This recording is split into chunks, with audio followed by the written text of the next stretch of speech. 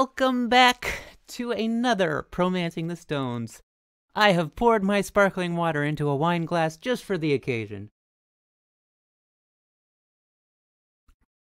Because today, we are going to be learning about Mr. Sakata Eio. Eio? Sakata Eio? Eio? I'm sorry, I'm bad at pronunciation. No, Peyton. We're studying Sakata, not Katani. So, a few things about him. He is called razor sharp. His strength is in the mid games, and yes, it's where I look for my pro soulmate, the pro that I want to study the most, that I want to fall in love with their playstyle, the pro version of a playstyle that I'd like to emulate. This is the series where we discover that. As my friend Scatmaker likes to call it, it's like pro speed dating. We take 3 games, one from their early career, mid-career, and their most recent career, and we just look at them, we get a feel for their play style, and if we want to dive in and start memorizing games and really studying their games in depth. Sakata Eio started being a pro, I think, in like the early 40s or late 1930s. But he started growing into fame in 1950. His strongest year was 1964, and he played with people like Go Sagan and Kitani Minoru, and his career really ended in 1999 is the last game I could find on record for him. So, yeah, this is all going to be pre-AlphaGo. Let's dive in. This is his game against Kitani Minoru.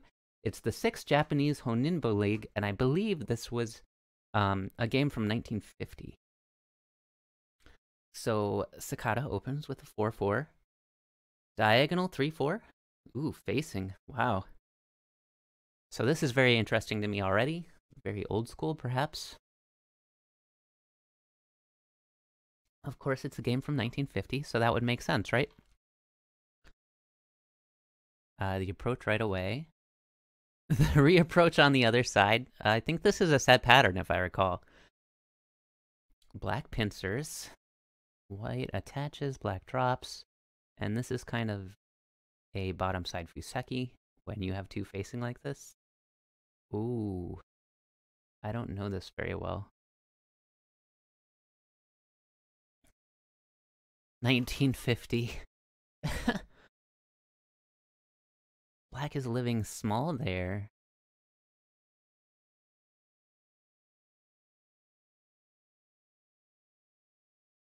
Oh wow, Black coming out with their weak group. This is a dramatic playstyle already. 2014 is old.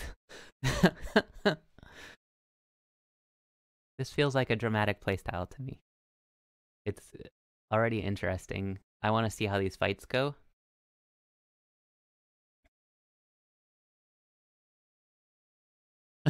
Peyton Bigsby is all about the 1800 games. Black stands up. White Hane's under. That Hane under feels really slow to me, but I guess White has to find a way to live in this corner. And Black takes this opportunity to Tanuki. So Black's pretty much safe here. Black's alive in the corner. Black has a way out here. So the next, yeah, that makes sense, is to approach. A standard pincer variation, as I understand it, with the attach.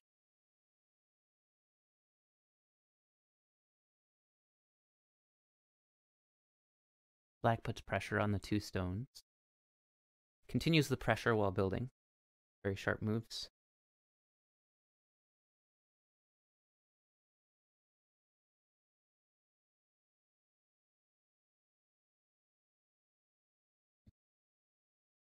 This older style is, I think, a little bit easier to grasp for me.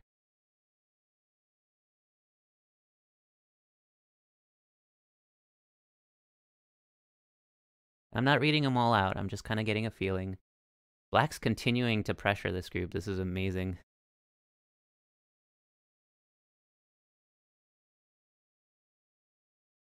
White left the cut for a second there. Yeah, I know. I thought Black was gonna cut right away. Peyton Bigsby is apparently a Katani fan.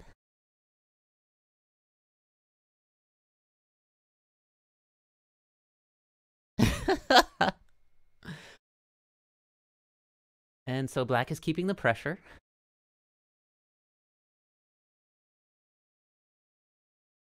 Keeping the pressure still. Oh, I did not expect that. Wow. Oh, that's beautiful. I love this sequence already.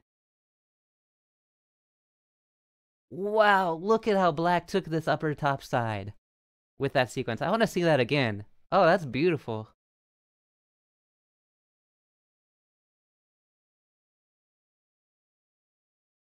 Sacrifice, Atari, connect.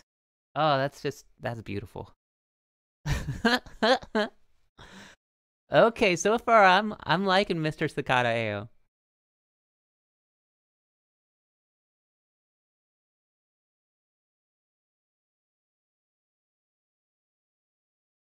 Huh?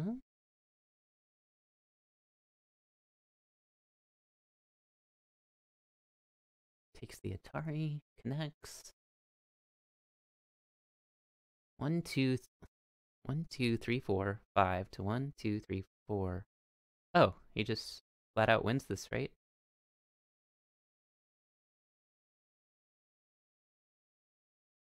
Oh, does he not? It's a not a co. No, it's not a co. It's just he wins that. Yeah, flat out. Nice. What? Oh, he wants to make sure it's not a co. I see. Because if white connects, oop, back. I say, white connects here, then it becomes a co. Okay, cool.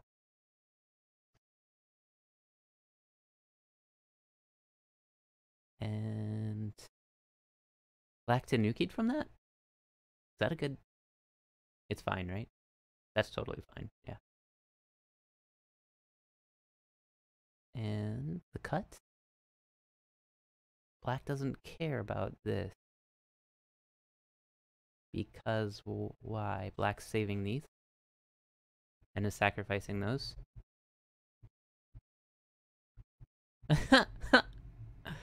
It's not that obscured, unknown a go-go. There's a white stone, white stone, white stone.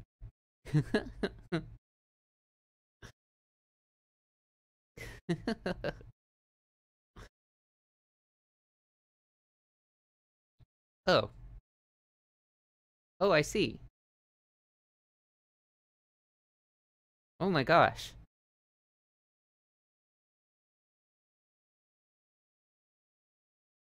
Why didn't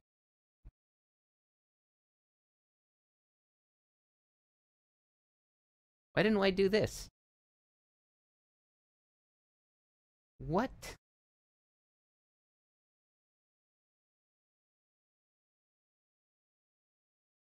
All right. Back.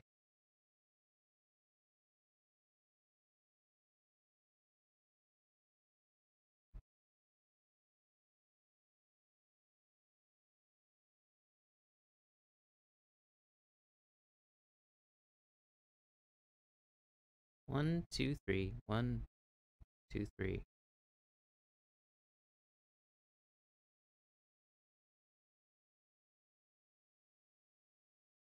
Oh.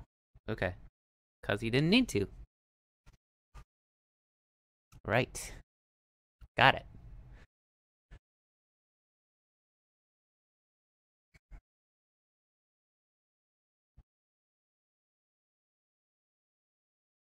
That's what? Oh, right. It's just points.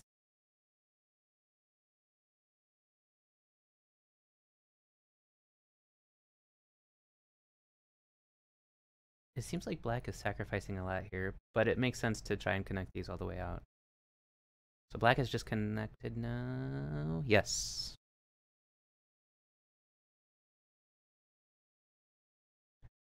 And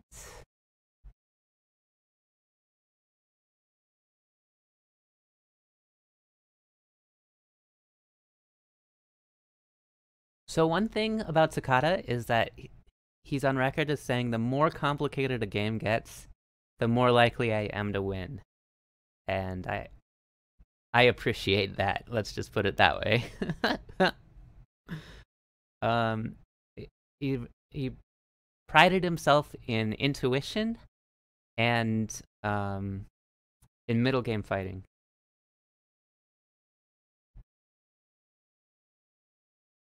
Apparently, a very intuitive player.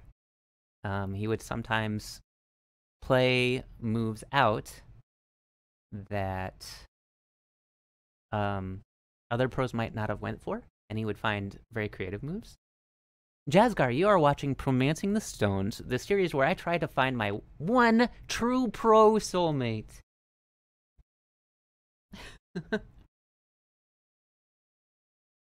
It's a love story told in parts. I want to find the pro that I'm interested in studying, whose games I want to memorize, and whose style I want to emulate the most. The pro whose style is really the heightened version of who I want to be. So that's what we're trying to discover. We've had 2 so far, and they are both on my YouTube channel, so link down below if you're interested in seeing some of the other ones. And I put these up on the Wednesday that we do them on stream. There, it is twirly, because romance swirls around us. Love is in the air, Jazzgar. Love is in the air.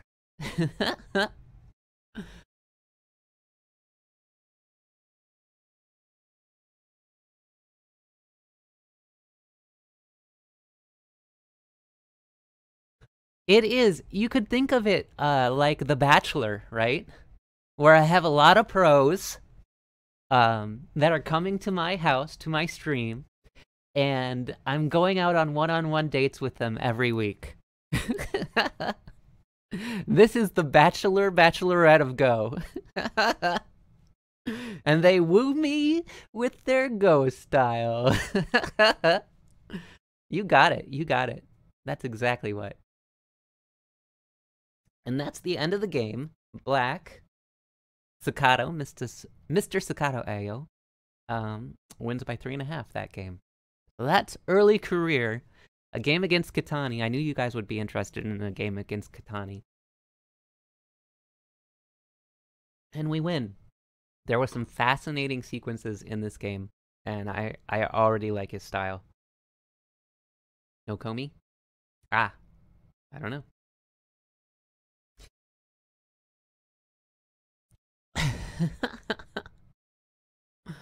All right. File. Open. No, don't save. Let's look at his mid-career. This is a game from 1975. And let's update. Black is once again Sakata Eio, and white player is Otake Hideo.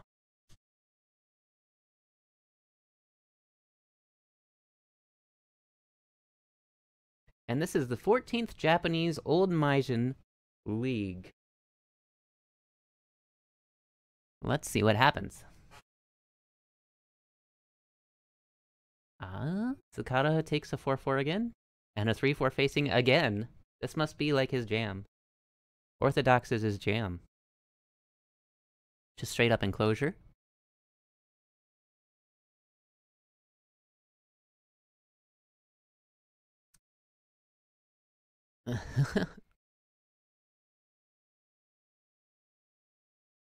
An approach. I'm a little surprised that black didn't push white one way or the other, but perhaps black doesn't know which way he'd like to push them yet. Standard 2-space high pincer Joseki. Black just wants to come out. And has an eye on putting pressure on this group, it looks like. Yeah, definitely has an eye on that. So we keep the pressure. This looks very similar to the last game. Okay, and now Now he decides which way to go. This naturally forces the enclosure in the top right as well.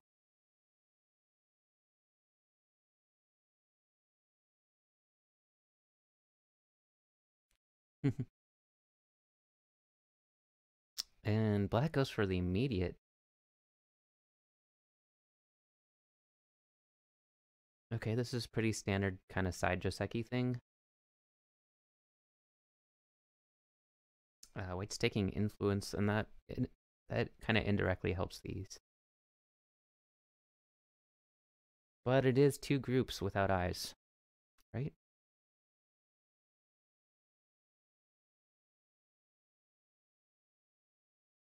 Black lives on the side, takes away the territory, and then cuts. Cuts right on through. What are we doing?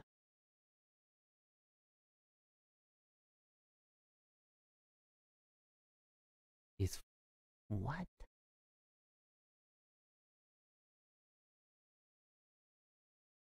Forcing a ko?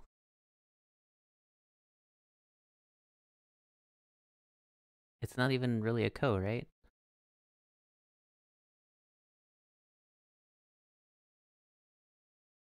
I'm so puzzled. Alright, black lives, white lives, everybody's happy.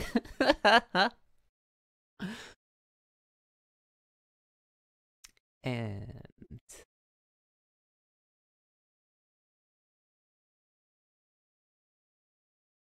black is making eye shape. Oh.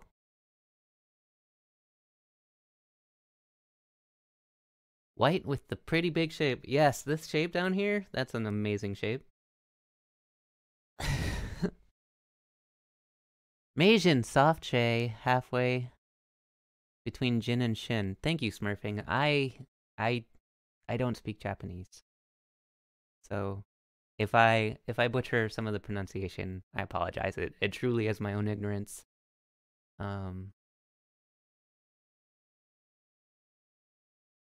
Truly. Let's see. So this fight, black is threatening to surround this group again. White is pretty much connected all the way back, but this... I mean, it's alive enough, right? It is alive enough. Hey, Scatmaker.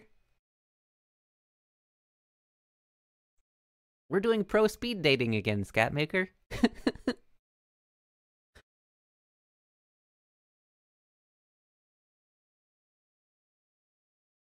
So this is a lot of special reading fighting.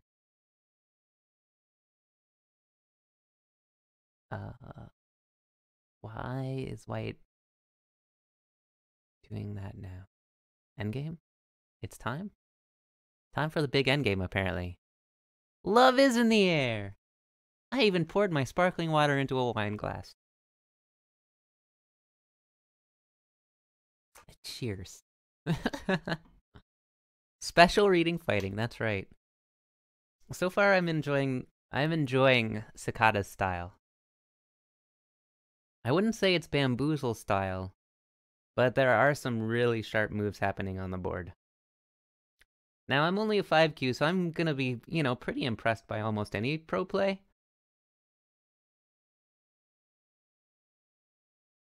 Just that I want to take more of that kind of style. I enjoy this.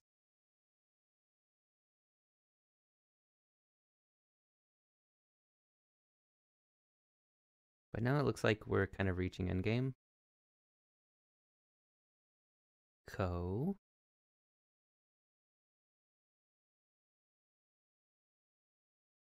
Such ko.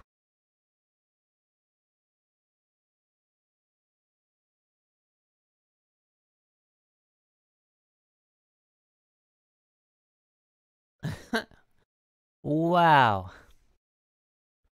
Literally nicknamed the Razor due to sharp moves. I know. He's razor sharp.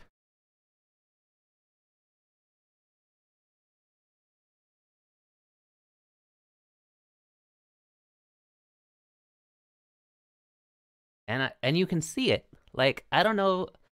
I don't know if you guys can see it, but I feel like I can see what they're talking about.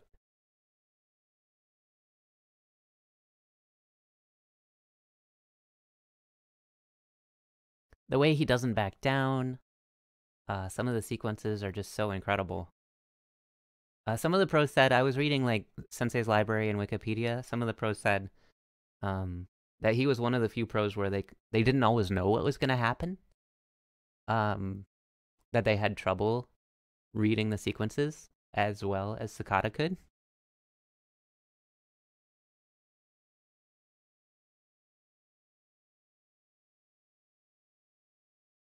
And that's the end of the game. Black plus resign. Why is this black plus resign? It's a points thing, isn't it? Because black has all of this, all of this. Is it a points thing? Where's my score randomizer? Score randomizer says black plus 15. Actually, that looks pretty accurate. Yep. Wow. Wow, he wrecked him.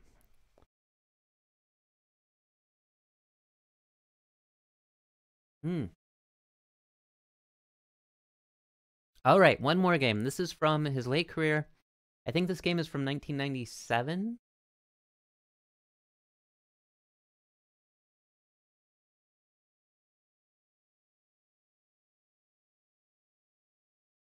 And, oh, Sakata's black again. I didn't realize I picked all black for Sakata. That's kind of a mistake on my part. I kind of like to see a mixture of the pro playing different colors. And this game is versus Kato Masao. Killer Kato. We've got the Razor versus the Killer. I'm very excited about this. Because Kato's on my list as well of pros to study, so I get to see how these two interact. Sakata is real good. You're not kidding, Tap, right? You're not kidding. This game is from the 44th Japanese NHK Cup, round number 3. And Sakata opens 4-4 again. Oh, dual 4-4s this time. This is different. Approaches right away. That makes sense. Plays a fairly standard Joseki here, right?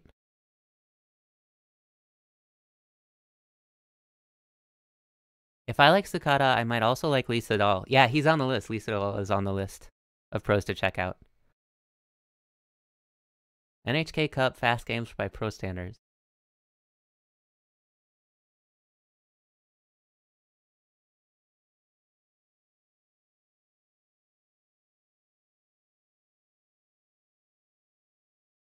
Okay. Wow, that aggression. That's beautiful.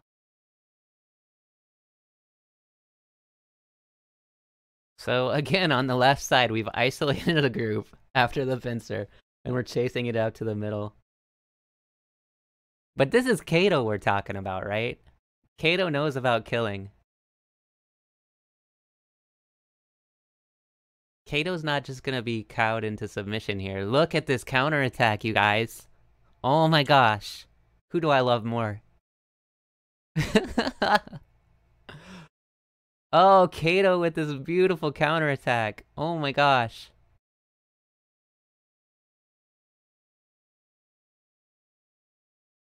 Remember, all moves were played without main time, only 10 by 30-second bio periods. Oh, okay. Wow. Well, this really strikes at the heart of their styles then, right? If they're playing this way without thinking.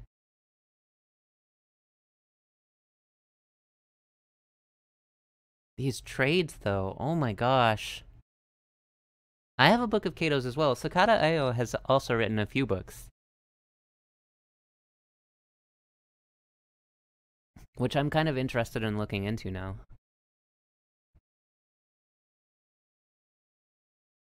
He did some about Fuseki. Modern Fuseki, but it was written quite a while ago, so it's not modern anymore. Yes, Attack and Kill by Kato Masao. I've read it. It's a wonderful, wonderful book. The Bible of players like me.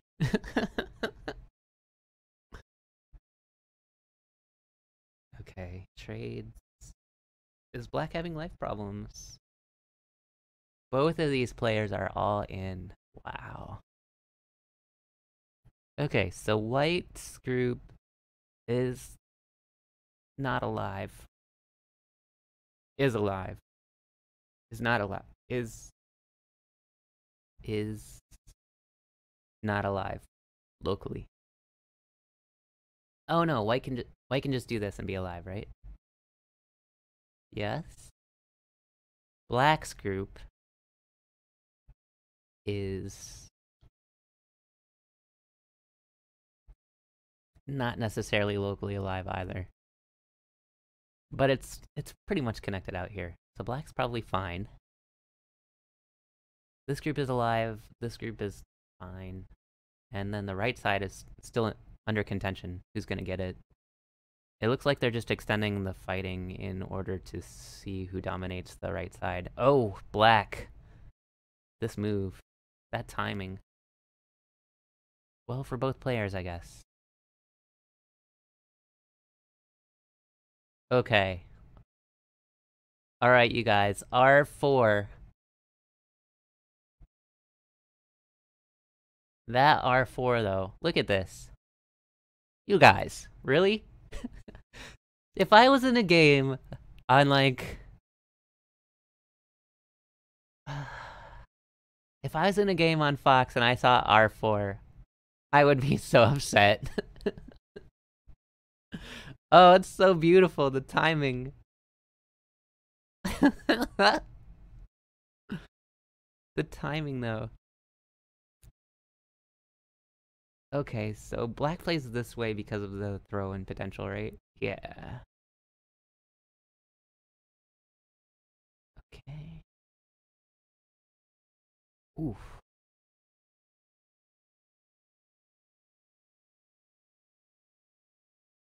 Wow.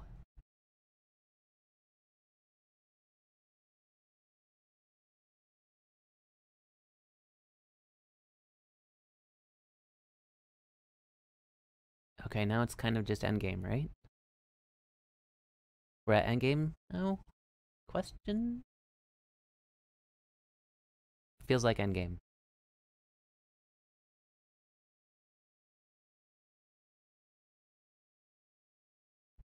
Oh, that. Why? Why this? Does this work? Kato, does this work? Uh, who is gonna slog this out to win?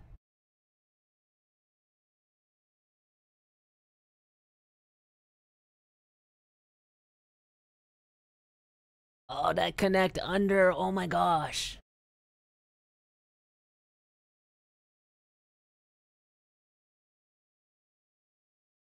Oh, game ends. Black plus resign.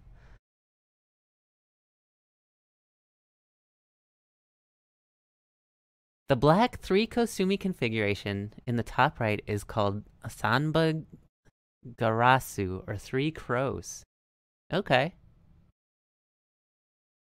So yes, I generally pick at least one loss from the pro, but I didn't pick a loss this time. What can I say about Sakata Eio? Very sharp, very tenacious, continually kept the pressure on the opponent. No question about that.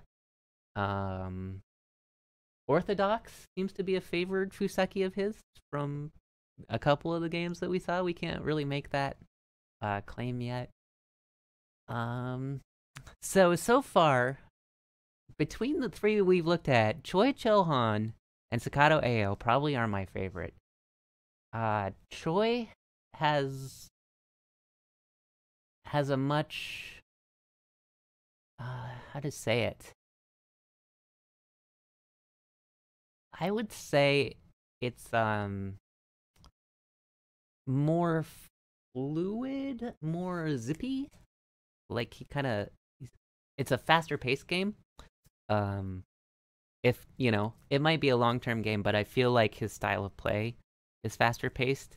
It's slightly ADD from what I remember. But not really. And he really liked more of a trapping style. where he built up a Moyo and then trapped his opponent inside. And then this just shows a lot of sharp moves. I really enjoyed the feeling of these games. So yeah, Sakata Eio, definitely top contender of the last three. I'm not sure who is one and who is two, but Shobangsu is probably out of the three we've reviewed is my least favorite so far. He had a very patient, traditional style. These games, if I were to compare them to music, I would probably compare this to probably early 20th century music. There's a little bit of jazz in there. There's still some form and formality. And then I feel like there's some experimental aspects to the games. So, yeah. This was a good Promancing the Stones. I enjoyed these games. I enjoyed looking at them. They were very exciting to me. Any dang way. Thank you guys for hanging out with me. And feeling the swirling romance of Promancing the Stones.